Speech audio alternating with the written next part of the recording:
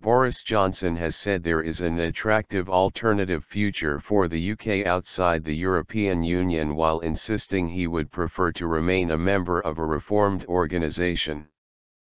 The Mayor of London and Conservative MP said the UK should consider options for life outside the EU since the cost of exit was lower than it has ever been.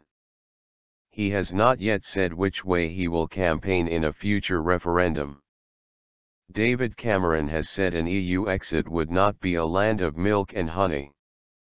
The Prime Minister has said he wants a better deal for the UK within the European Union ahead of an in-out referendum by the end of 2017.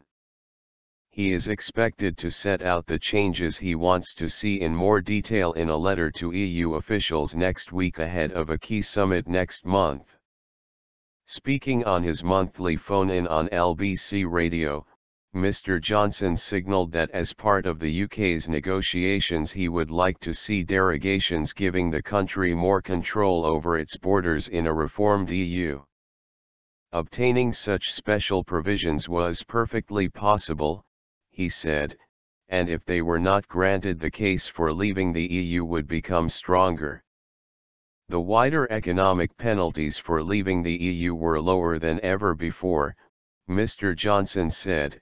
There is an attractive alternative future, we should be thinking about it.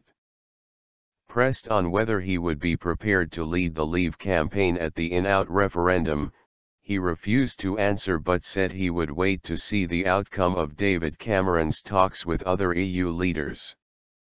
But he added, "In an ideal world I would like to stay in a reformed EU."